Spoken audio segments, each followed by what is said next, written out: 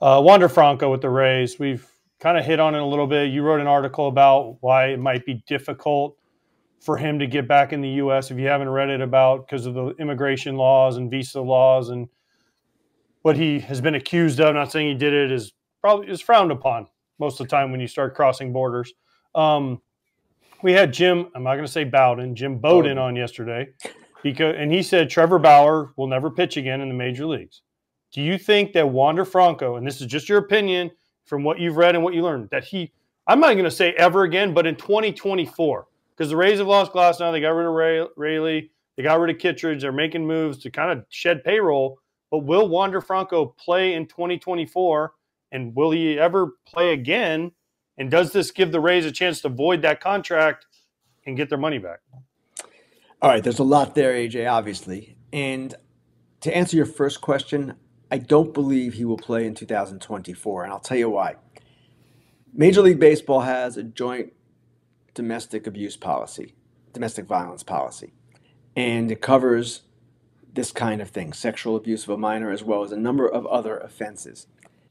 Even if Franco is found not guilty in the Dominican Republic, even if he is not charged, Major League Baseball has the right under this joint domestic violence agreement to suspend him. We saw that with Bauer. Bauer was never charged with anything, never convicted of anything, but he was suspended, it turned out, for 190 plus games.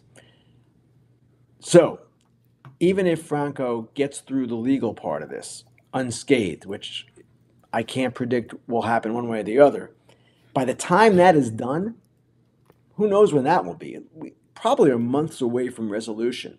At that point, then Major League Baseball gets involved more, conducts its investigation, because they really can't get going until the legal stuff is cleared. And then Major League Baseball will decide whether to suspend him or not. Now, maybe it's April by that time, maybe it's May, June, July, I don't know. Maybe it's March. But I expect that he'll get a suspension of some kind, and I expect that ultimately 2024 is going to be in jeopardy. Now, the rest of the contract. As I wrote, if he is convicted of this kind of crime, sexual abuse of a minor, under immigration law, I talked to 2 immigration attorneys, that would constitute a felony of the kind that you can bar a player for. Actually, it would bar him automatically from the country. When you're convicted of that kind of crime, that is it. You're out. So he would not come back. He would not be able to come back. And at that point, the Rays would not need to void the contract. He would not be able to execute the contract, and they would not need to pay it.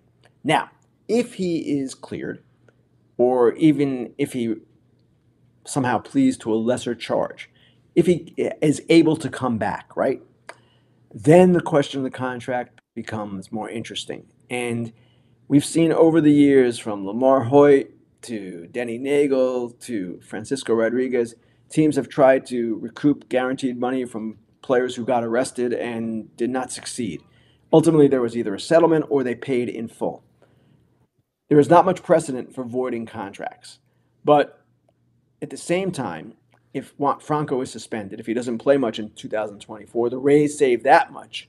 And the question then becomes, what happens to the rest? And I don't know the answer to that. We're not there yet. We're not even close to that point yet where that becomes an actual conversation. And Ken, I mean, as you wrote in the story, if he did not come back, right, that's when the money gets forfeited.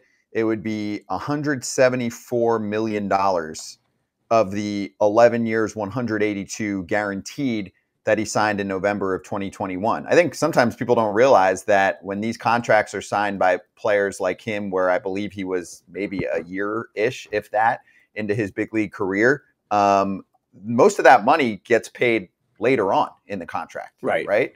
So for the Rays, if this plays out that way, most of the contract it would be gone. That's right. And again, if he is convicted of what is known as an aggregated felony in immigration law, then he's not coming back to the United States, and then the contract is not getting paid out, period. But we'll have to see if that happens. And yes, as you said, Scott, the way these contracts are structured, for fans who might not know, when you sign a guy with basically no major league service, like Franco at the time he signed his deal. They are paid basically in accordance with the structure that exists in baseball now. A certain amount for their 0 to 3 years, maybe a little bit more than they would have gotten. A certain amount for their arbitration years, roughly comparable to what they would have gotten. And then free agent years are where they are the most expensive, where they get paid the most. It follows the same kind of tack in that respect. So, yes, Franco is still owed 174 of the 182, and we'll see how this plays out for the Rays. It's not playing out well for them, at least in terms of a player that they invested in who is not going to be available to them. A guy who might have been a superstar in Major League Baseball, and now his entire career is in question.